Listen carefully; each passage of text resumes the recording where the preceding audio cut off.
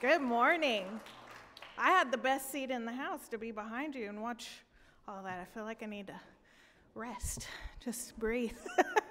So wonderful. Welcome to worship today. My name is Missy Jensen, and I am one of the pastors here that will be leading us in worship today, along with Pastor Steven Sanders, and Ryan Jensen is on Facebook with those who are worshiping with us online.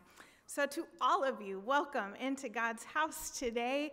We have a beautiful worship service. We are celebrating scouting today, and so we've got Girl Scouts and Boy Scouts leading us in different parts of our worship. Hopefully you were welcomed by them on your way into the sanctuary today, and it is just good to have their presence with us today. We do want to encourage you to take a moment to register your attendance. For those of you here in the sanctuary, you'll find a little white card in your bulletin, and you can fill that out. There's also a spot there to let us know of any prayer concerns you have or joys that you would like to share with the church or just with the pastors, and you can place those cards in the offering plates in the back. And for those of you who are worshiping online, we ask that you would just type in a comment to let us know that you are here. If you have any prayer concerns, you can share those as well in the comments. But we are glad that you are with us today. Now this morning, our Girl Scouts are going to lead us in our call to worship, so I invite you girls to come forward now.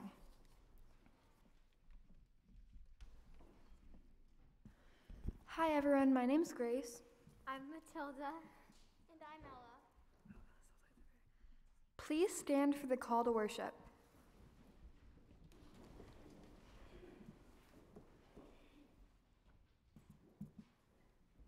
Friends, we serve a God who designed us for community.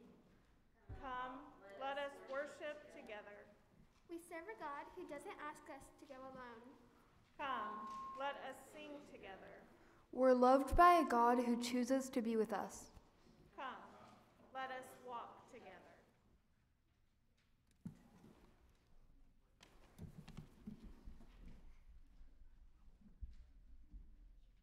This morning we are having some technical difficulties with the screen, so I want to go ahead and invite you to turn in your hymnals to page 62, and we'll be singing All Creatures of Our God and King. And we'll be singing verses 1, 4, and 5. Again, that's page 62 in your hymnals.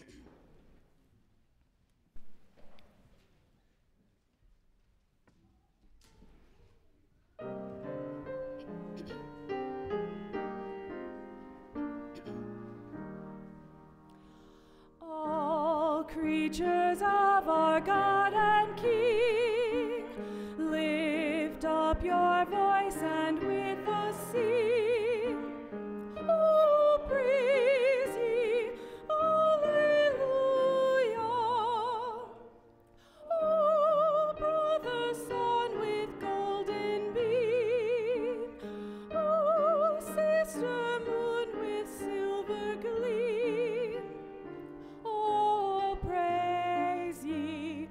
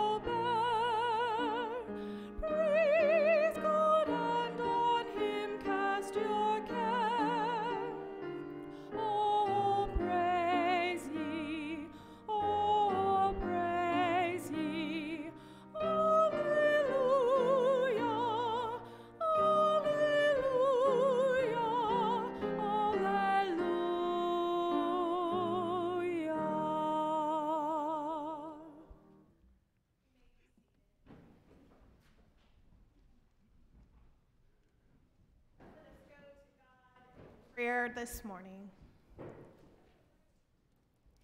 Holy and loving God, we are grateful for the opportunity we have together with fellow believers to come and share in one another's joys and one another's sorrows.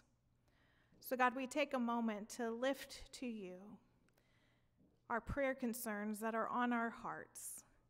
Oh God, we name them aloud or we name them on our hearts.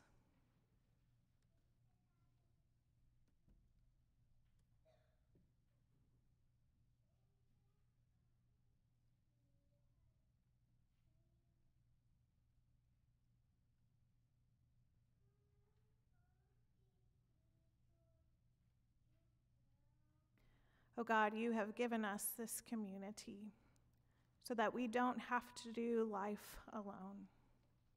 Help us to remember that you have called us to be together, that we can accomplish far greater things when we work with one another than when we try to go and do our own thing. Oh God, we pray for the church. We pray for our witness in the world. May it be a true reflection of your love for all people. Oh God, today we celebrate the scouts among us and for their leadership within the community, for giving them opportunity to grow and strengthen their own voices and their own skills so that they can be a blessing to us. Oh God, be with us as we continue to worship you this morning. Help us to sense your presence with us and among us. It's in Jesus' name we pray. Amen. I invite our girls to come back and they're going to lead us in the Lord's Prayer.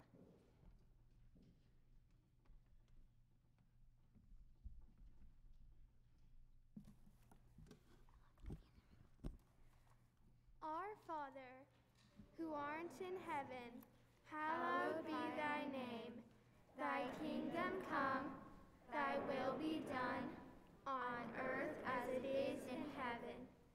Give us this day our daily bread, and forgive us our trespasses, as we forgive those who trespass against us.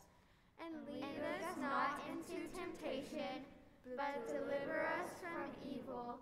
For thine is the kingdom, and the power, and the glory, forever. Amen.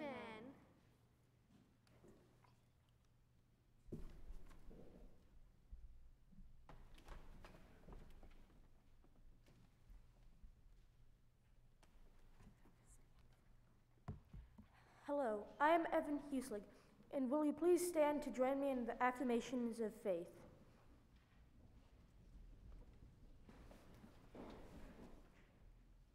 We are not alone.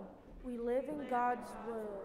We believe in God, who has created and is creating, who has come in Jesus, the world made flesh, to reconcile and make new, who works in us and others by the Spirit. We trust in God. We are called to be the church, to celebrate God's presence, to love and serve others, to seek justice and resist evil, to proclaim Jesus and crucify the risen, the judge and our hope, in life, in death, in life beyond death. God is with us. We are not alone. Thanks be to God. Amen. You may be seated.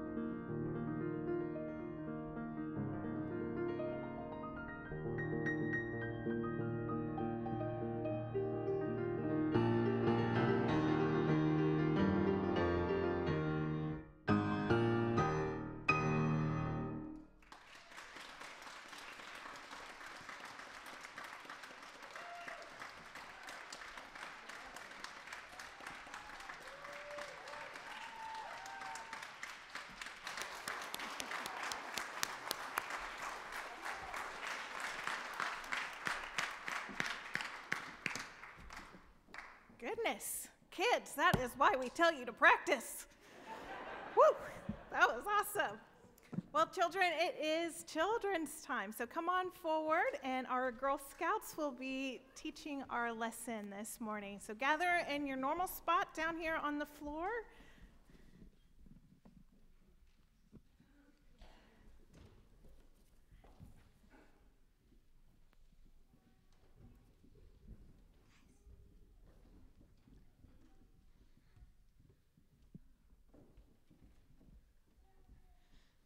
Whoa, this box sure is heavy. Grace, can you come help me with this? Sure, you're right, this is heavy. Maddie, can you help us? Of course. Thanks. Yay, we did it. Where did you want this again? Oh, just right here. Okay.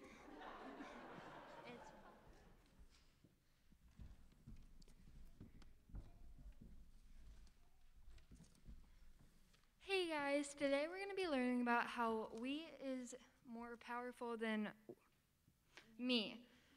That's why it took all three of us, than just Ella, to lift that box. In the Bible, Acts 2:43 through 47 tell us that the disciples came together with other followers of Christ, and they worked together to help each other.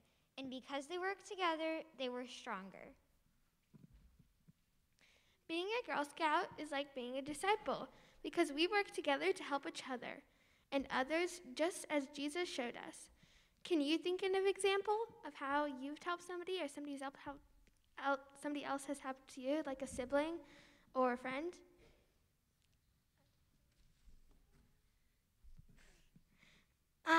My dad and my neighbors have helped me with my fish tank.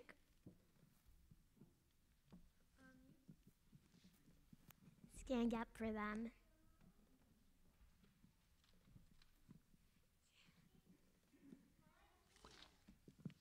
I help my brother clean the fish tank and feed the animals.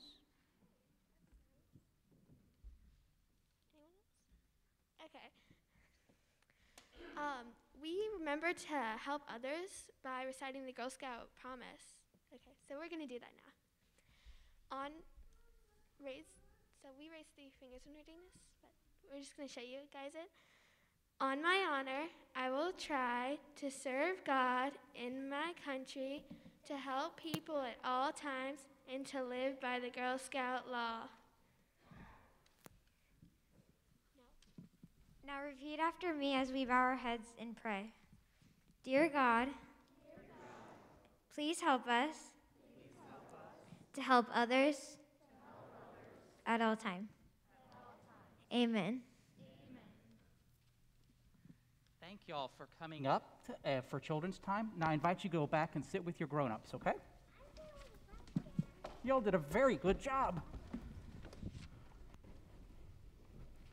So in case you haven't figured out, we're celebrating Scout Ministries today. And Sam and Evan are going to share with us a little bit about what Scouting does and about what it means to them. You ready, guys? Yep. And we think there are going to be images on the screen, but if they don't pop up, technical issues. I think we're good. Hi, I'm Evan Huslig. I'm a second-class scout, and I am the patrol leader of the Rebels Patrol. I'm Sam Munger. I'm a second-class scout, and I'm the grub master, or the quartermaster of Troop 505. Next slide, please. Just keep going and they'll catch up with you. One of the things we love about our meetings is we like coming out here to the church grounds to learn scout skills and recruit new scouts. Some of the things we do are learning how to build fire on water, learning how to carry people, and make survival shelters. To raise money to go to summer camp, we do fundraisers, including making a pancake breakfast, which was here right in the kitchen over there, and selling mulch. We decided to try to make a breakfast for dinner as a fundraiser for camp money. One of the things I enjoyed was learning to use the industrial griddle. I liked it when we used the industrial griddle to scramble eggs in an instant. Every month, once One weekend every month, we go camping at a state park somewhere in Texas. One of the recent ones was at Colorado Bend State Park. Some of the things we did there were mountain biking and kayaking. We went on a 5-mile hike and ended with talking by the campfire. Another one we went on is Pedernales Falls State Park. It was one of our best campouts, and we went wading in the river and recruited new scouts. One of my favorite things was building survival shelters and sleeping in them overnight. My favorite thing of Pedernales was wading in the river and skipping stones across it. Summer camps. Last summer, our scout troop went to Camp Hood in Mississippi, which is known as one of the top Boy Scout camps in the U.S., and for very good reasons. At Camp Hood, there are vast woods and beautiful watersides in the camp. But the camp wasn't the only fun part about the trip. We all enjoyed taking the road trip in the troop van. Yeah, the troop van, and getting to know the other scouts. One of the activities at the camp was this thing called Cope Course, which is a gigantic structure with lots of things that'll help you cope with your fears. We also learned how to professionally perform a flag ceremony. High adventure camps. One of these high adventure camps is Sea Base in Key West, Florida. What you do at that camp is you go out and live on a boat in the middle of the ocean for a week. For preparation, we had to go to Sea Base. We had to learn how to swim better and even spend a few weekends getting scuba certified. At Sea Base, we saw lots of diverse fish, even sharks, and we learned how to cook on a boat and live there for a week. This summer, two crews out of Troop 505 are going to another high adventure base called Philmont. This is one of the most challenging high adventure bases in the world. At Philmont, we will participate in a 12-day hike. Per day, we will have to travel almost 1,000 feet of elevation and go almost 7 miles a day. For preparation, we have to go on a hike every single weekend at 7 a.m. at the latest. We go with upwards of 30 pounds in our pack and go hiking all around Central Texas. Philmont is cool because you hike in the morning and do all kinds of activities in the afternoon. These activities range from black powder rifles to blacksmithing to burro packing. Thank you, the members of Oak Hill United Methodist Church, for supporting our scouting careers.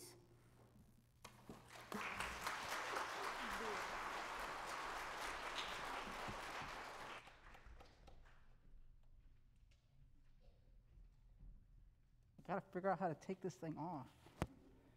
Guys, that was wonderful. Thank you. Scouting is one of the ministries of this church. Oak Hill doesn't just provide space for scouting. It's a ministry of this congregation, and I hope you can see some of the young men and the young women that are being nurtured and cultivated and guided to grow into the young men and women that God has created them to be. So as part of a ministry of this church, we not only want you to come and do scouting here, but we want you to be connected and to grow into the young men and women that God has created you to be. So here's what I invite you to do. I invite everyone who is involved with scouting, if you were a Girl Scout, Boy Scout, Brownie, Cub Scout, if you would stand, please. And I want all the grown-ups who are involved with scouting, if you would stand, please. Okay, we got 90% of the congregation standing up today, so that's cool. Would you extend a hand? Stand up! You don't get to sit down yet. Would you extend a hand out toward the young men and women? Let's pray over them. Almighty God, we pray that you bless these young people who have committed themselves to scouting. Give them hearts of love, hope for the future, and open and receptive minds that they might grow in knowledge and wisdom through you and through scouting. Strengthen them in mind and body as they serve you and your people. May they be inspired to become your disciples in the world. Bless their lives, their efforts, and their leaders, that they may come to know and to serve and to love you now and forever. Upon your children we ask this blessing. Through Jesus Christ our Lord we pray. And all God's people say, Amen. Would you congratulate these young men and women for what they're doing today and for their work in scouting? Now you can be seated. And you're going to read scripture here in just a moment. Come on up, David. But before they do, what we do at Oak Hill is important, guys. Whether it is our youth ministry that this morning was packing, how many flood buckets did y'all pack this morning? 50. Our teenagers loaded up 50 flood buckets this morning. Or our Sunday school ministry where people have been connected during this crazy time. Scouting, Boy Scouts, Girl Scouts, Cub Scouts are part of the life of this church. And a lot of organizations aren't supporting Scouts now just because of some of the legal issues that have been going on. And so we're opening our arms and our doors to any scouting group that needs a place, that needs an organization to charter them, to welcome them, because it's a ministry that touches kids' lives. And I want to let you know that even if you are not part of scouting, you are supporting these young men and women. Through your generosity of offering your gifts to God, you are supporting the ministries that is touching these kids' lives. Whether you give online or through texting or the old-fashioned way of dropping a cash or checks and offering plates that we have at the back of the sanctuary, I want to let you know that your generosity matters. It provides a place, it provides resources for these young men and women. And together, God is going to work through us and with us to touch people's lives. Thank you for your generosity and your support of these young men and women. Now, David, I invite you to read our scripture passage this morning. Good morning. Would you please join me in prayer? God, we gather as a people who want community more than company, and who would rather be known by each other than to look like we have our lives together. Lead us as we grow closer together by worshiping you. Teach us that life together is better than isolation. It is in your name that we pray. Amen. Our scripture reading from today is Acts 2, 43 to 47, the fellowship of the believers. They devoted themselves to the apostles' teaching and to fellowship, to the breaking of bread and to prayer. Everyone was filled with awe at the many wonders and signs performed by the apostles. All the believers were together and had everything in common. They sold property and possessions to give to anyone who had need. Every day they continued to meet in the temple courts. They broke bread in their homes and ate together with glad and sincere hearts, praising God and enjoying the favor of the people. And the Lord added to their number daily those who were being saved. The word of God for the people of God. Amen. Thank you, God.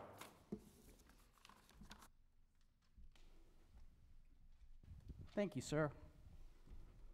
Will you all pray with me?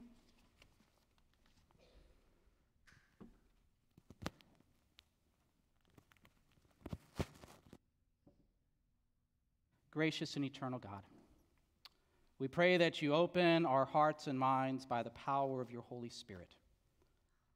Take our hands and use them, take our lips and move them, and take our hearts and set them afire with your unending love. Through Christ's most holy name we pray. And all God's people say, last week, I drove our older son to Washington, D.C. Our older son graduated college during COVID and moved to Austin with my wife and me when we moved to Austin. Thank goodness he found a job, and he has been working from our rental house here in Austin for a company in California. And it being COVID and all, his company has decided that they are never, ever going to bring people into the office. So he can live anywhere that he wants as long as it has internet connection. Can I hear a collective, aw? So he chose to move to Washington, D.C. I don't know why he didn't want to live with his mom and dad at 24 anymore, but for some reason he didn't. So he rented a trailer, we hooked it up to the back of my pickup truck, and we loaded down his trailer, and we took off from Austin Friday a week ago. Did you know that it's a long way from Austin to Washington, D.C.? 1,500 bloomin' miles. We drove across the country, but it really wasn't all that bad. We listened to audiobooks and had long conversations with one another and listened to music. We got into D.C. 3 days later, and we spent a couple of nights with my sister, who just moved there. And then we got up and we drove to his apartment, unloaded all of his worldly possessions into his brand new apartment, and then we went and dropped off the U-Haul trailer. I drove him back to his apartment, gave him a great big goodbye hug, and then I started heading back from D.C. to Austin. Did you know that it's a longer way from D.C. back to Austin?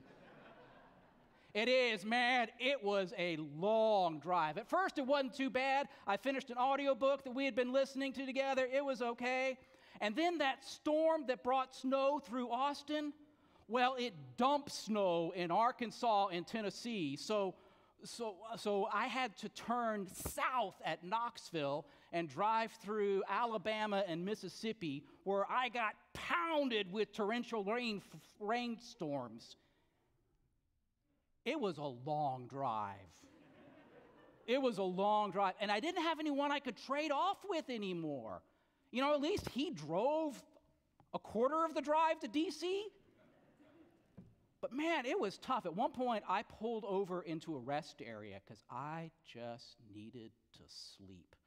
I pulled over and I set my phone for half an hour, and I slept for about an hour in a rest area. And then I got up and I continued. That drive was a long slog when I was all by myself, when I was alone. You know, we all need alone time, right? We all need time when we can be alone. I think that being alone and having time when we're on our own is important for our lives and for our spiritual lives. It's important to have what you might call solitude. A writer by the name of Henry Nouwen writes this. He writes that without solitude, it is virtually impossible to have a spiritual life. We all need time when we're alone. But there is a difference between being alone and being alone. Have you ever known when someone's alone? Maybe you've seen her. The new girl at a new school sits at a lunch table all by herself, eating her pimento cheese sandwich, all alone. Or maybe you've had a friend who signed the divorce papers and goes back to the house. This is what he wanted, but goes back into the house and is all alone. It is no fun being alone. At the beginning of the book of Acts, if that's the scripture that David just read from the book of Acts. At the beginning of the book of Acts, the disciples find themselves alone. Now, after Jesus' death and resurrection, there were about how many disciples? Right, about 120. And after Jesus' resurrection, Jesus walked and he talked with his disciples for some 40 days, and he shared with them things that he wanted them to know. And then one day, Jesus walks with his disciples up to a hill, gave final instructions, and according to the Bible, he ascended into heaven in a cloud. And all of a sudden, those disciples were alone. Now, they had each other, but they went back to a house, and they did some things. They prayed with one another, and they ate with one another. But they were on their own.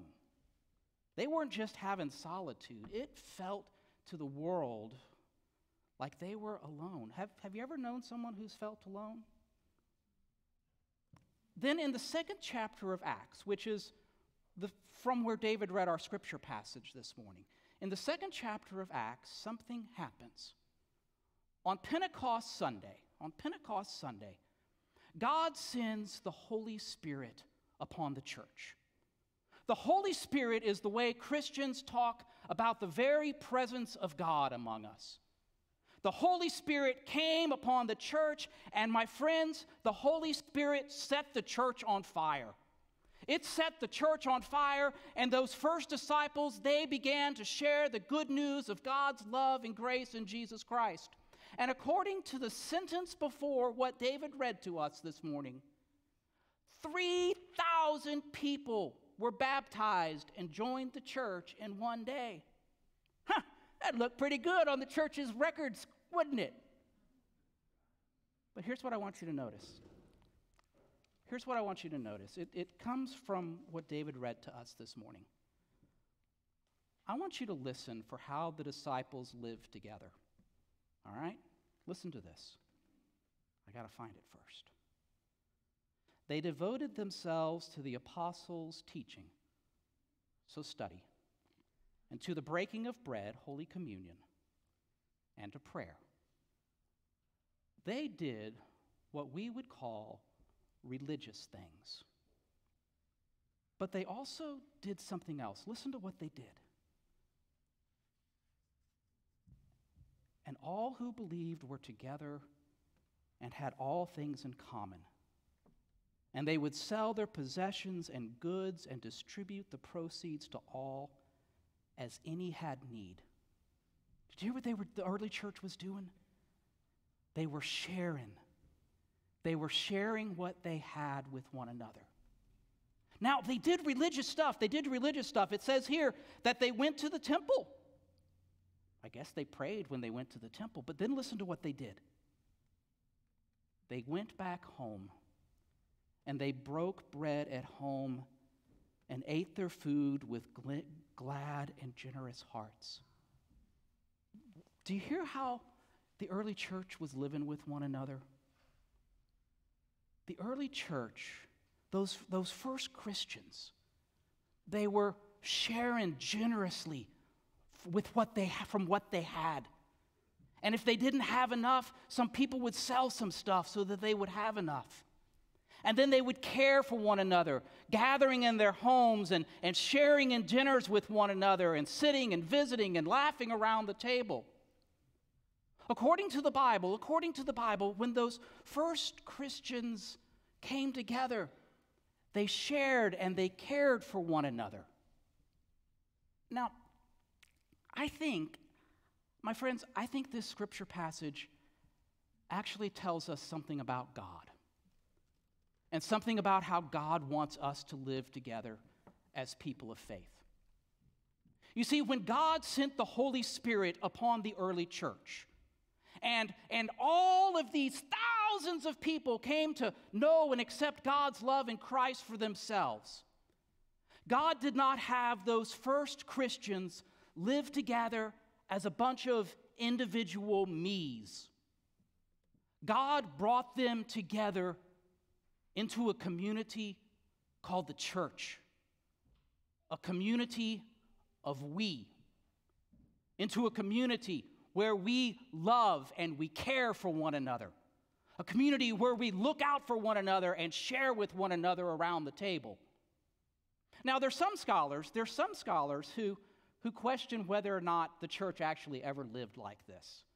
Because quite frankly, it's a very idealized vision of the church, isn't it? But I think that the writer of the book of Acts, the same person who wrote the Gospel of Luke, I think the writer of the book of Acts included this part of the story because he wanted to give us an image of what the church looks like when we're living at our best.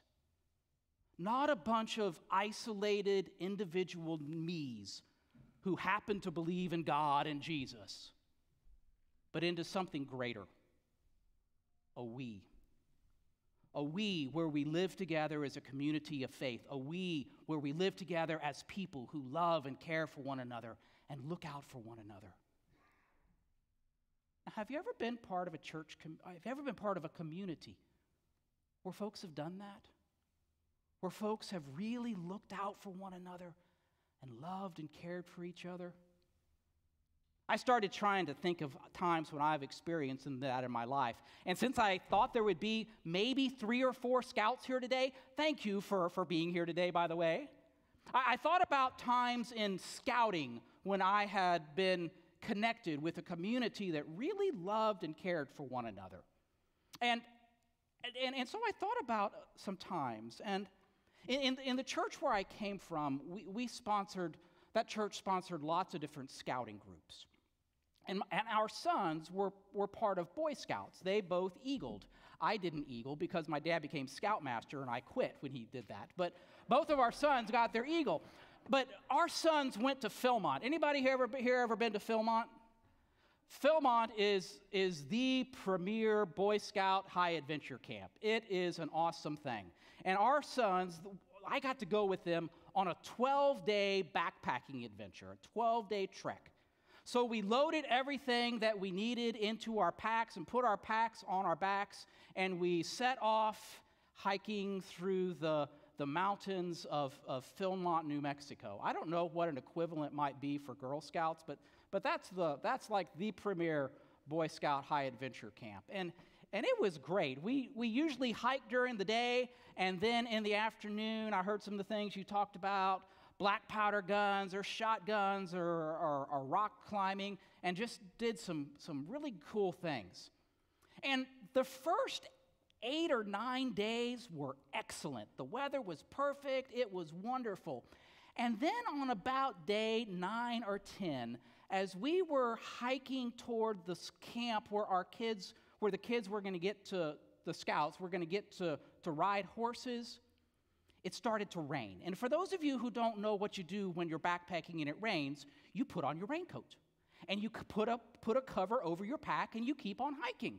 And so we kept on hiking, and then it began to pour.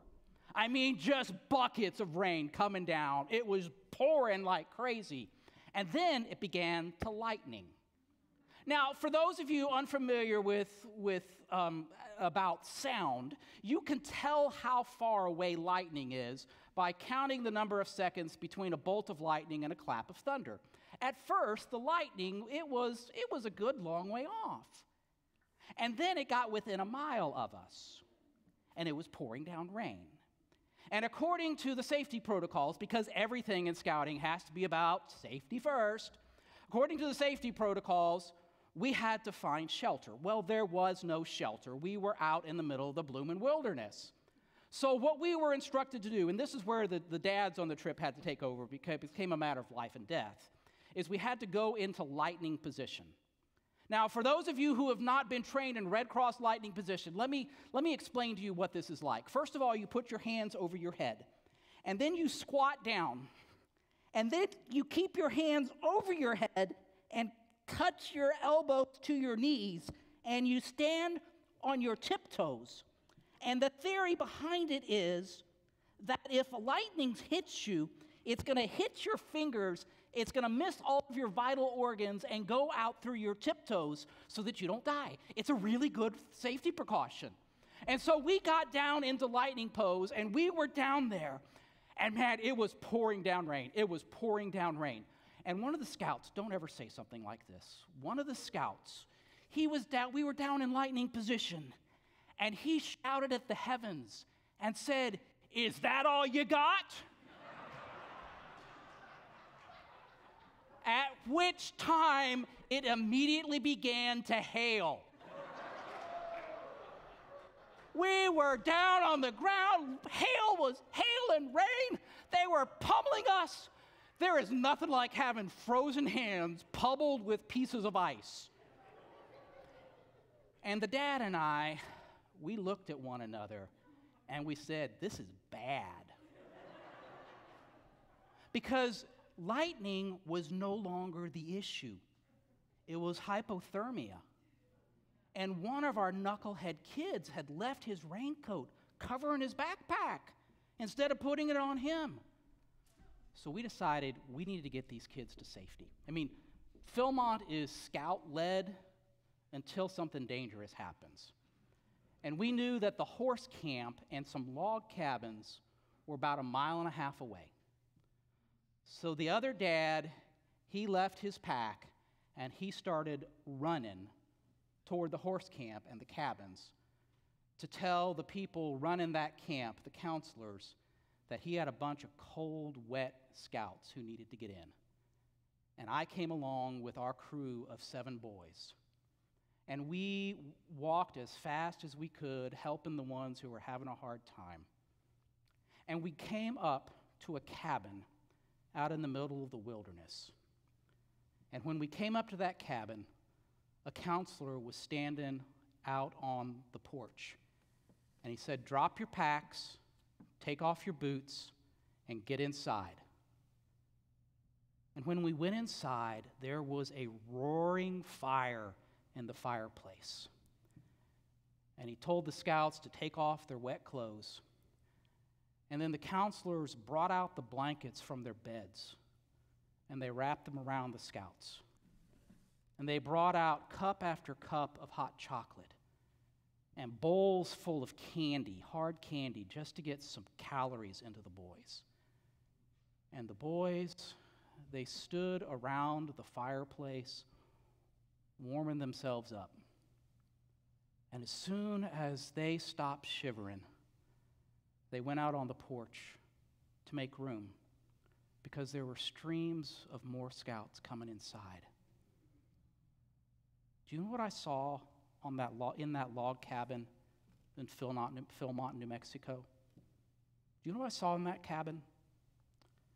There's a word to describe what I saw in that cabin. And that word is church. Not a building, but a people. A people who are sharing their resources and loving and caring for one another. What I saw in that building was the church at its best. Not a bunch of individual me's, but a we. A community of people who looked out for one another. People saw what was going on in that cabin, and they streamed inside because they knew there was a safe, welcoming place. What I saw in that cabin is exactly what happened in the early church, as people loved and cared for one another, and people streamed into that community called the church. My friends, you're still just getting to know me as a pastor here. But I have to let you know what I've seen in Austin as I've moved to this city. What I have seen, it's a weird city. But I have seen that there are a lot of people in our immediate community who are alone. People have moved into this community, and they're not feeling like they're connected anywhere. During COVID, a lot of people have become isolated. And there are many, many people who I have met that are busy and around people all day long, but they don't have places where they really feel like they belong. I believe that God calls the church and this community, this church called Oak Hill, to live as a we. To live as a we where there are a lot of individual me's. And for this church to live as something greater than a bunch of individual people who come together just because we're nice folks. You see, I believe that God has given this church called Oak Hill a job. Now, part of our job involves doing religious stuff, all right? Doing the stuff that religious people do. Coming together to worship and sharing in Holy Communion, learning to pray and studying this book called the Bible. But another part of our job is to live as a community that shares from the abundance that God has entrusted into our lives and to genuinely care for one another. You see, my friends, we live in a world where a lot of folks, they feel like they're going through life alone. And God calls the church and this church to live as something different, to share from our resources generously, to welcome the stranger with open arms, to care for one another when life is hurting, to gather around the table and visit and get to know people so that folks can form connections in their lives. And then when life gets hard, and it sometimes will, to live as a community that wraps people in a blanket of love so that they might know that they are never, ever, ever alone.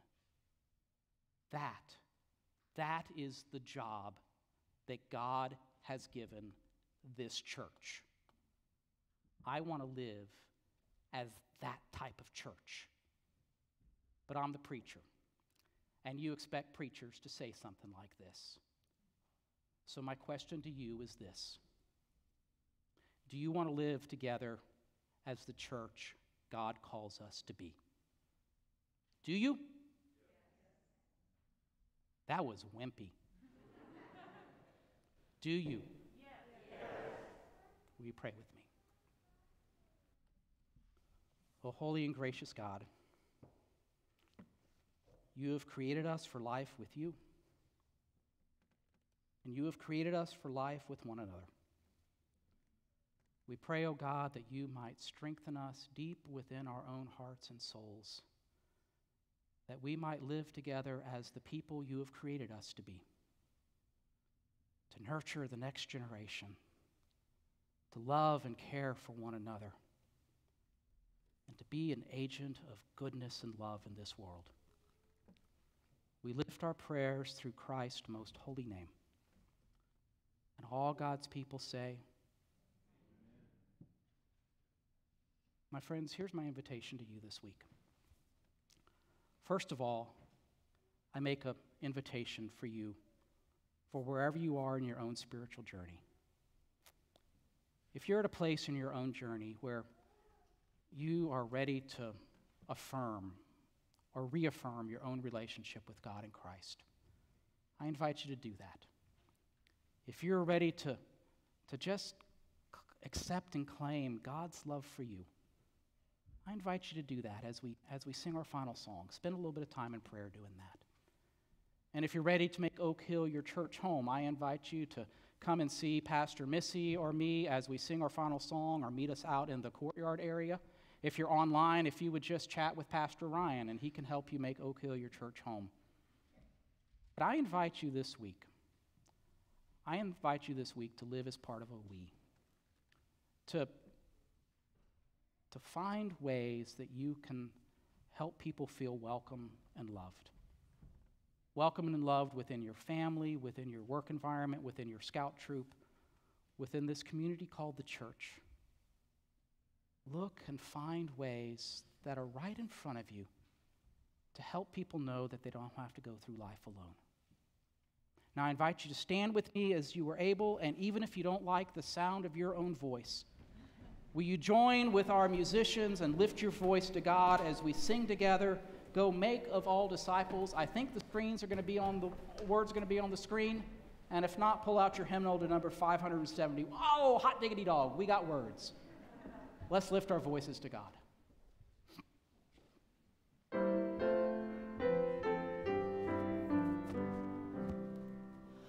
Go make of all disciples, we hear the call, O Lord, that comes from thee, our Father, in thy eternal word. Inspire our ways of learning,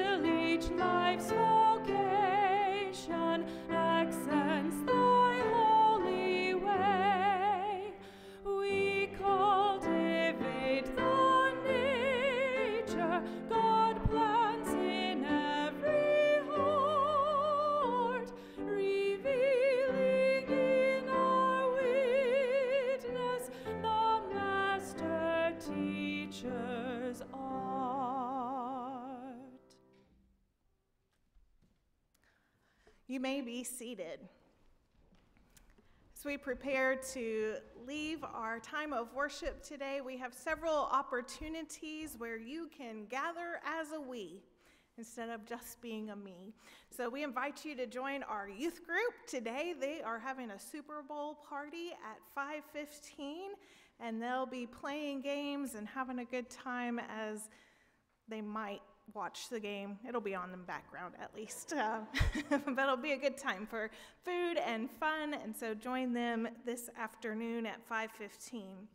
The next weekend, we have our women's retreat, Friday through Sunday, out in Blanco, and we would love for any women in the church to join us for that. You can choose whether you come for 1 day, for 2 days, or the whole weekend, but you are invited to join us. It's not too late to sign up. You can do so right out in the lobby this morning.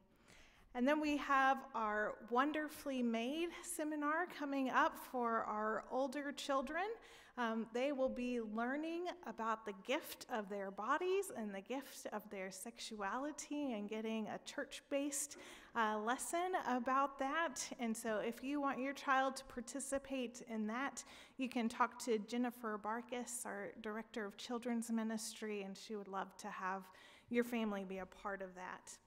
And then we want to continue to support our scouts. Our Boy Scouts are selling mulch for your spring gardens. So if you want to get on their list for that, see them after church today.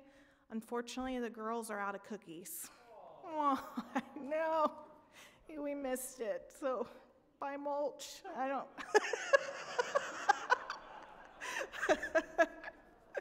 Sorry, boys. Mulch cookies. All right, but we'll support them anyway. And our district superintendent, Laura Merrill, is here in worship with us today, and she wants to bring a word to you. Thank you so much. Good morning, church. I'm Laura Merrill. I know some of you, but not all of you. I know that my predecessor, Teresa Wellborn, and her dear beloved family, Paul and Claire, were part of this congregation.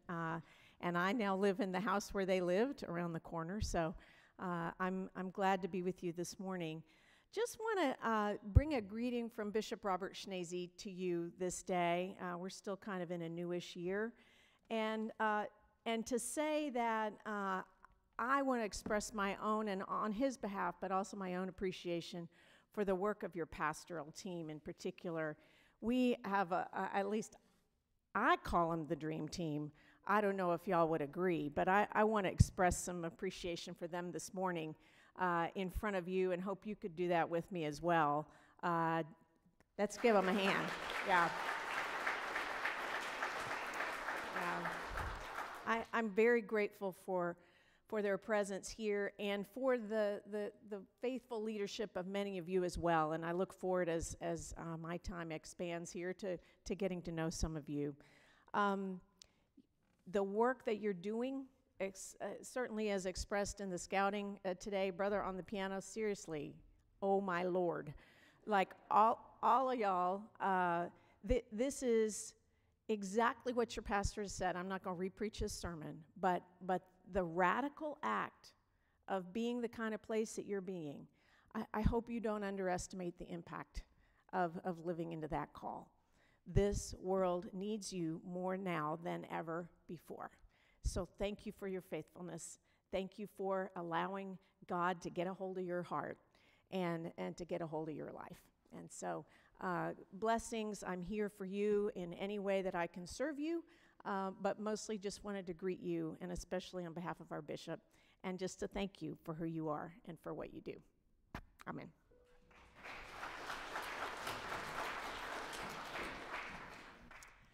Thank you, Laura. Would you stand now to receive our benediction? As the early church, they gathered together and met in the temple. And then they went out into their homes, and they gathered together and ate together. They broke bread with one another and became love for one another. So let us go and do the same. In the name of Jesus, our Lord and Savior. Amen.